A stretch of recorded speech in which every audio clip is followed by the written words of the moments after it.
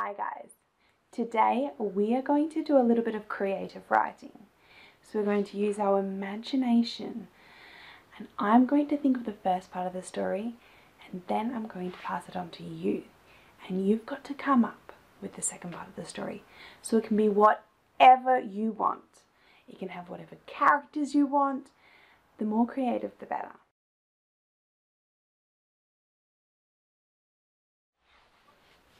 Once upon a time, there were two very, very cheeky children.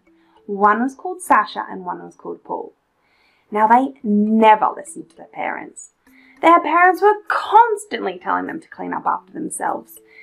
They would leave a mess everywhere, they'd eat all the chocolate, and they were quite rude as well. Now, their parents had had enough. They were sick of it. So they decided to take them to a camping site. They had been recommended this camping site by the kind of creepy old lady next door.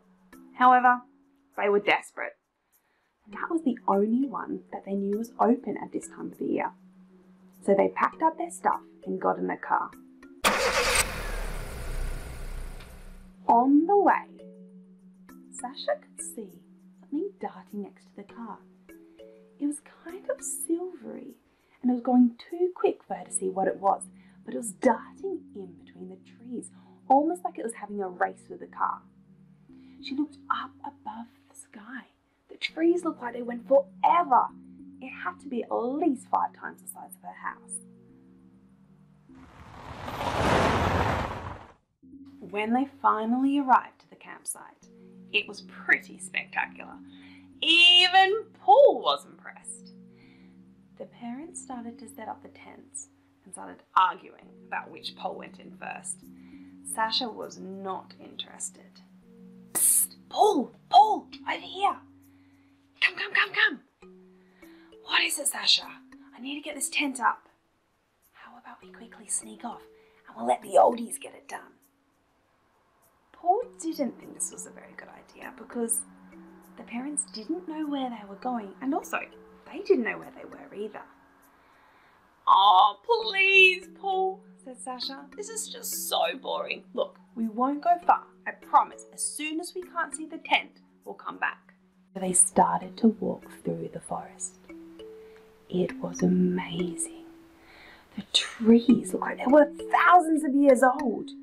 There were ginormous leaves. There were these tiny little mushrooms, which looked like little pixies could live under. Now, Sasha had never seen anything in her life like this. But then she saw it. That silver flash again. She could see it going faster and faster, almost like it knew she was following it. It started to pick up its speed, and she started to run faster, through all the bushes, and then clonk. She tripped over a log.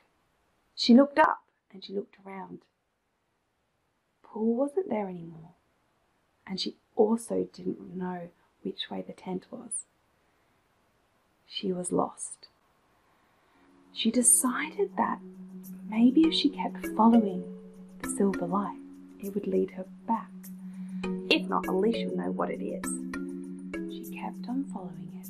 It was going slower now, like it was leading her somewhere. In the distance, she saw a house?